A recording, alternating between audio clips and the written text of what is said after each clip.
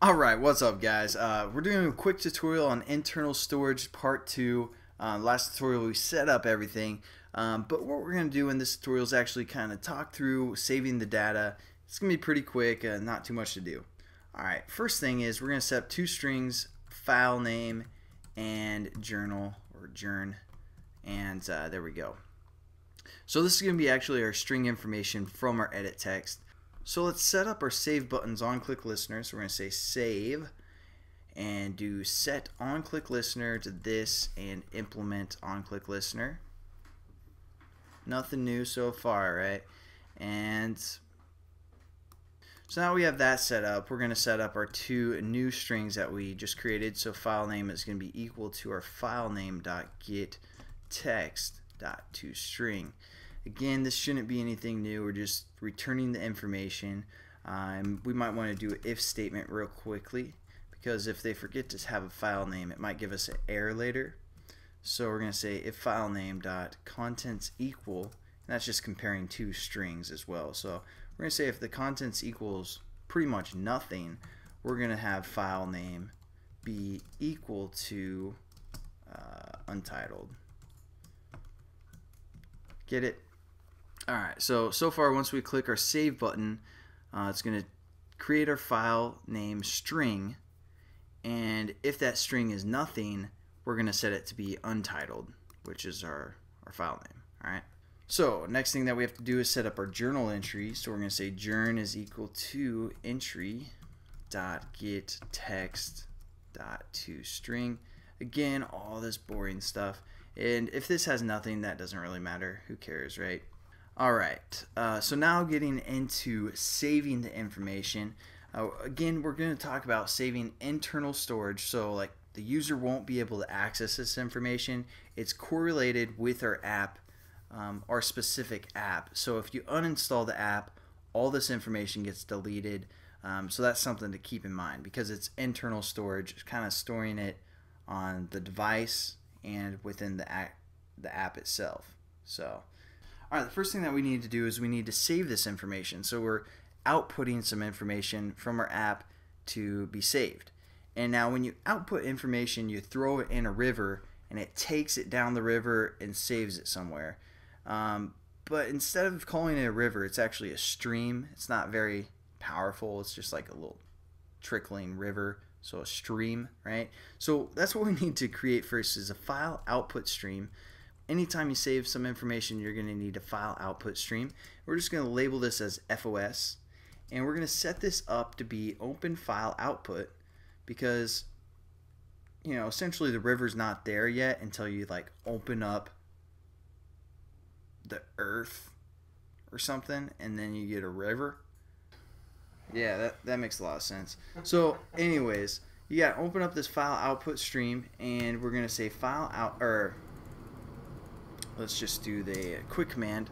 And you have two parameters, as you can see here. The first one is going to be your your file name. So what we're actually saving. So this is basically anytime you in a Word document you hit save as, and then you type out what you want it to be saved as. That's what this first parameter is our file name. So if they typed out the specific file name they want to save it as, then it's going to save it to that. Otherwise, if they didn't type anything, it's going to be saved as untitled, and it's going to write over the untitled that was previously saved as well. Alright, hopefully that makes sense. The next thing will be your mode. So we're going to say context, and you have four modes. You have append, private, world readable, and world writable. And I'm just going to talk about these last three here. Private is going to mean only your application is going to have access to this internal storage that we're saving. The user won't be able to browse through his files on his phone and find this file name, because it's going to be hidden completely. No one's going to have access to it, but our app itself can refer to this information, communicate with it, save information privately, but no other apps or the user cannot find this information by themselves. Hopefully that makes sense. World readable, what that means is you can have two different applications that can refer to the same information. So in our application, we have information that we can save these journal entries, but the GUI doesn't look too good, the user interface doesn't look too pretty. So let's say someone else across the world creates a different app, and it's going to basically read whatever journal entries you have saved, but make it look a lot prettier, look a lot nicer. That's what their application does. They're going to have to be able to read information from our application, so we're going to give them access to be able to read the information. We're going to let them be able to change those journal entries, but they can at least access it. So that's what writable or readable means. And writable means the same thing, except that person across the world could also change or edit our journal entries. So you probably don't want to have a writable unless if you have things planned out pretty well. But we're just going to stick with private, just so our activity or application can use this information. And set it up like that. And the first thing you notice, we get an error because we need a try and a catch. So let's just do that real quickly. Surround with try and catch. So if the file not found exception happens, it's going to give us an error and print that to the stack trace. Okay. So now that we have our file output stream set up, our river is starting to flow a little bit, we need to throw some information into the stream, or write some information on a piece of paper, put it in a bottle, and throw it in the stream, right?